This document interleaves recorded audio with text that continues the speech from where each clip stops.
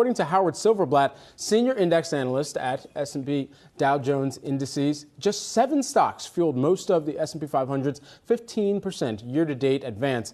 We know all about the most loved stocks, but what about the ones longing for some affection here, waiting for somebody to swipe right on them? Yahoo Finance's Brian Sozzi, hey, weekend mode Brian Sozzi, has his 3 picks for the months ahead here. You look good. Well, one of my picks was the shirt I'm wearing. This is just great. I like this is great. it. Strong buy on my slim fit shirt. All right, well, let's get to some stock picks here. Real cool piece from our Shauna Smith, our senior anchor in the afternoon, and yours truly now on our homepage, looking at how the markets have really had a really strong first half, double-digit gains, led by, in large part, a lot of those big-cap tech stocks, AI names.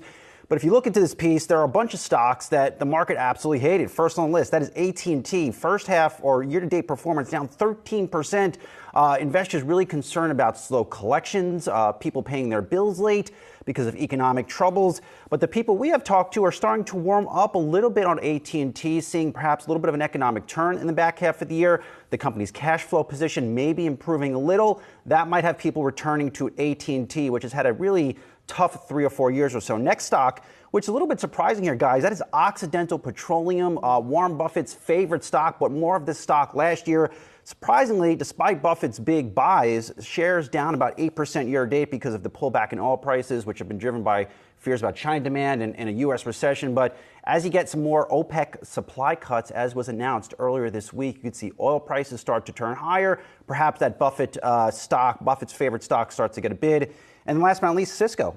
Shares up 7% year-to-date, so it's been doing well. It just has relatively lagged the broader double-digit gain in the S&P 500. I think investors should go back to a name like Cisco, look at the company, what they just reported a couple months ago. They will see double-digit sales. They will see a more streamlined organization after some layoffs, and maybe a lot better fundamentally, just a better fundamental business than a lot of people expected. You know, this is really interesting, and you wrote about non-tech companies not faring well. CVS Health, another one you mentioned, is down 26% in this story. Were there other kind of weak spots right now that even within their own weakness, investors could perhaps look for a type of bounce back at all from what you were seeing in the data? Well, I see there are names. There are striking underperformers. You mentioned CVS Health. Walgreens has also been an underperformer. Those stocks with losses of over 20%, it's hard to warm up to them. Where is the catalyst for CVS Health? Maybe is it a really strong flu season in the fall? Unclear.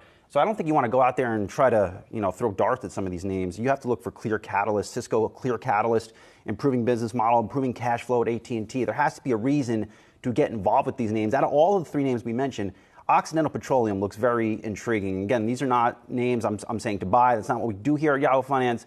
But again, there is a fundamental setup to get excited by a name with Occidental Petroleum. And if Buffett is throwing billions at it, who the hell am I to argue with Warren Buffett? Right. But is there a case for Occidental to pay for my child's college? I'm years out, Wow. 10 years out. Well, if Warren Buffett invests for eternity. So who are we to argue Warren Buffett's track record? If he likes this stock, why shouldn't we? Yeah, he's probably got Tony Stark's arc reactor I think somewhere. he has the same shirt, too, as me. He does, Buffett, actually. We've seen that. Slim fit. He was probably wearing it at the annual shareholder meeting. Sozzi. Always good to see you guys. It's a real pleasure. Yahoo Finance Executive Editor Brian Sozzi joining us here today.